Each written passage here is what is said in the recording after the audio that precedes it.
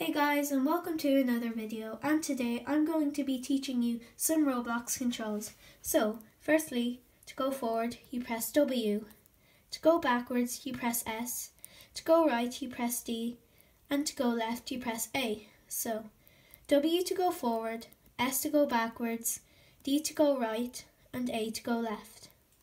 And next is jump, so you simply press spacebar like this. And next is moving around your character. So you press these two buttons like this.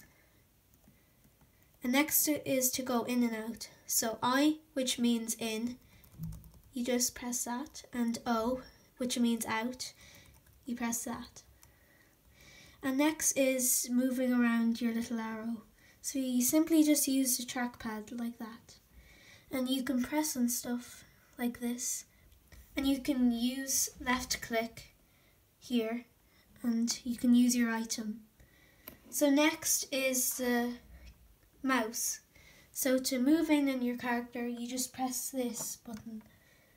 So you just move it. So I'll show you an example. So this is it. And then you can move around your little arrow. And you can press and you can click and press and stuff. And you can use your left click to use items like this. So that's it for this video, and hopefully this was helpful for you. So bye.